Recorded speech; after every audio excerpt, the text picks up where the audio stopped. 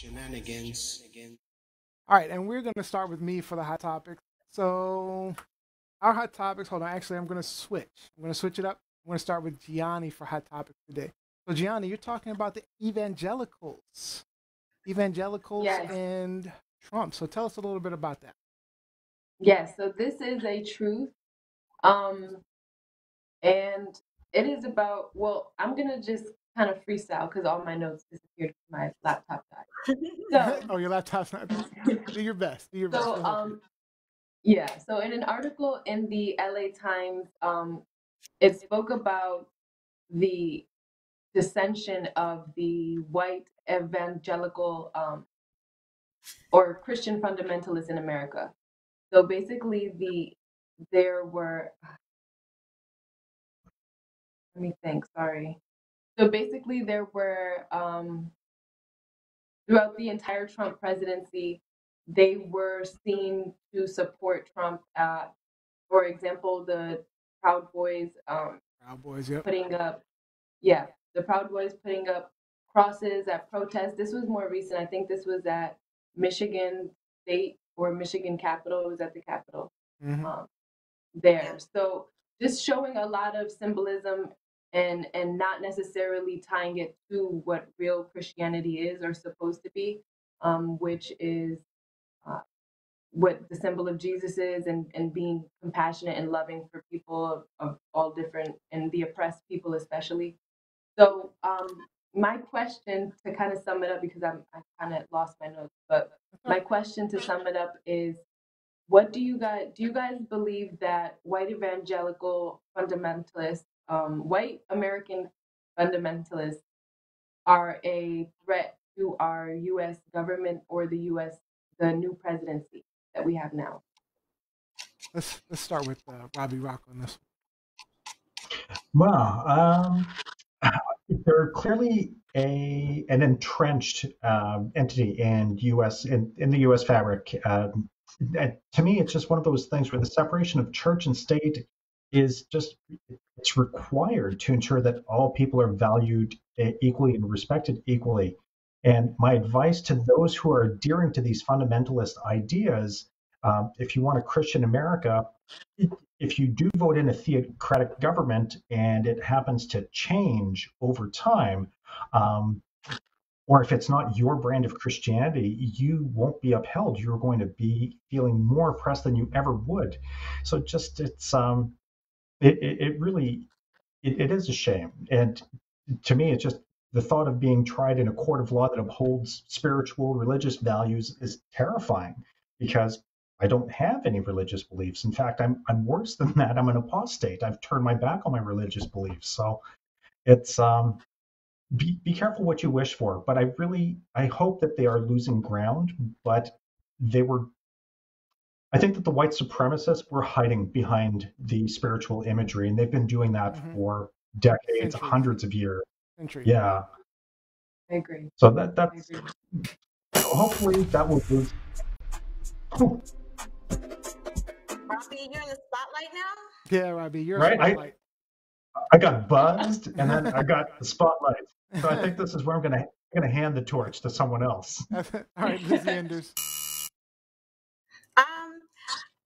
One of the things that, like Robbie brought up the separation between church and state, but as we've come to notice or realize that a lot of fundamentalists, a lot of Christian evangelical extremists, they don't necessarily believe in the separation of church and state. To them, it's just one big old party, if you will. And so in their minds, they are very religious. And as a result, they are the chosen ones. And they are very conservative, far right wing Republicans. And so to them, both sides go hand in hand. Do I think that they've lost a little bit of their steam? Yeah, because the guy that was their most vocal advocate has now been displaced. He's now been kicked out. However, a lot of these sentiments, this hatred was here in this country long before Donald J. Trump. What he did was he gave people permission to feel all of this hatred. permission to feel like they were superior to another race, to another gender, if you will. And I mean, again, like we talked about in the last segment, I think it's going to take some time to heal all of that. Like, truth be told, I have people who I have been going back and forth with over the past 4 years, some of them Christians, some of them not Christians, a lot of them very conservative, a lot of them Trump supporters. We will never be the same. We will never be the same.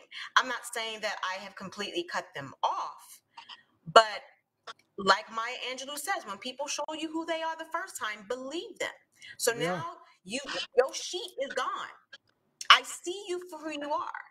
And so I think some of the amped up antics may tone down a little bit, but I don't think that we have gotten over this dark cloud. Especially since a lot of these people thought that they had a religious right to feel this way. A total misinterpretation of the Bible, of the commandments, all of that. And like Rob, like, you know, I am not a religious person. I am atheist. I do not believe, but I respect other people's faith. And these folks misinterpreted everything that the Bible teaches, that what we were taught growing up. And I grew up in the church, so I know the Bible. I just don't agree with it. But these people took it to a whole new level. So it's going to take a lot to bring them down off of that superior high horse. Yeah, part of the problem is that the Bible has been used throughout centuries, as Robbie was alluding to, that it was used as a tool for these type of for power, a tool for power and control. And you know, from slavery to the Middle Ages to you name it, you know, it's been forever that religion and the Bible were used in this manner, and it hasn't changed to today. And so we still have people who are using religion and Christianity and even Muslims. I mean, we have fundamentalist Muslims, we have fundamentalist Christians, we have Protestants. I mean, you name it, it runs the gambit. Religion has throughout history been used to enslave and demean and control people. So, um, you know, does that mean that the people that have their faith are wrong? No, absolutely not. I mean, your faith is your faith, and it's just a shame that it's been warped in such a way by so many evil people. Now, to the question about whether or not they have power anymore, again, their bullhorn is gone. So Yeah. I've been saying it pretty much every show. They're going to crawl back into the shadows where they came from. They got emboldened to come out and say, hey, it's like when when you turn the lights off and roaches come out, and so Trump turned the light off for a little while and the roaches started to come out. But now we flip the light back on, the roaches are going to flee and hide where they came from. That doesn't mean they're going to die and go away, but they're not going to be as prevalent. They're not going to be as bold to just openly. There's some that are just going to do what they do. I mean, I'm not saying that this is not 100%, but we're not talking. There's a small subset of people that felt more emboldened than they were before. Do you believe that there is a different threat besides Trump not being the president anymore? For example, I found that like maybe millennials, like just this new kind of millennials and same-sex marriage and all of that kind of like ideals that are out there and are more accepted, I feel like that kind of trumps them. Well, that's a bad use of words, but like that kind of like helps them die out more because there's not a lot of people with the same thoughts, especially not the new I think larger generation. I think there's always people on opposite spectrums, and so I think you're going to always have people that hate other people for whatever they do, whatever they look like, whatever they say, and there's going to be other people on the other side that feel the way they feel, and so there's always going to be that spectrum. It's just a matter of the people in the middle. Well, but we also too need to get rid of this idea that a lot of these sentiments died out. Just because something is laying dormant underneath the surface doesn't mean that it's dead. Doesn't mean that it's gone. It's just cooking. It's just marinating, getting ready to come out the way it did over the past 4 years. And who's to say that someone isn't going to come out and replace Trump? You know, he still, if he wants, he still has a platform. That's what social media is for. That's what, you know, he could start his own network if he so chooses to do so. And so I think that hopefully cooler heads will prevail and everyone will go to their corner and take a deep breath. But we also have to be aware and cognizant of the fact about all of these people, especially within law enforcement, especially within the military, especially within the government, who felt emboldened to come out. There's a lot of people in the government that we need to deal with. So so it's something that we need to be aware of, cognizant of as we move forward in this healing process. So Mike Winter says, the article that I read was about the fact that some of the evangelicals were finally addressing their cognitive dissonance and hypocrisy with respect to supporting Trump and his misogyny and racism. Kevin Thaxton says, the U.S. is not a Christian nation. The founding fathers, Masons specifically, didn't have a national religion. There is freedom of religion for a reason. A theocracy is equal to Sharia law. There's freedom of religion in theory. That's not necessarily the reality.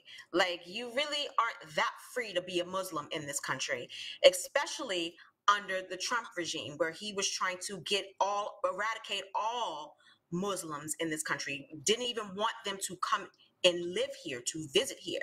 So yeah, in theory, there's freedom of religion here, but it's not always the case in practice. Yeah. Jeanette Brown says, unfortunately, narcissism snakes through fundamental religious communities and some less fundamental ones. And narcissism was there in those rigid belief systems well before Trump. And I like this comment from Mike Winter. Picking and choosing parts of the Bible and parts of the Constitution has been a hallmark of Falwell, which was the person who brought this group to the Republican Party in the early 80s, talking about the evangelicals. That was post-Vietnam. If you think about religion, remember back when Trump started the birtherism movement back in 2007, 2008, against Barack Obama, saying that he wasn't really an American, he wasn't really born here. Another fear tactic that he used with the right was that he was Muslim. Mm-hmm. He kept telling people that he was Muslim, that he was a Christian. Not only is he not from the United States, he's from Africa, and he's Muslim. And they sure played up Hussein in his name. Exactly. And so the Tea Party, the right-wing conservatives, all of those people took that and ran with it as a reason why he shouldn't be trusted. So yeah, the freedom of religion thing here is on a small scale, if you ask me. All right, and then I got some props from Sherry Blaine Priest. She says, Neo Nix, good comments on faith, agree 100%. All right, let's get on to the next hot topic. Truth, lies, shenanigans.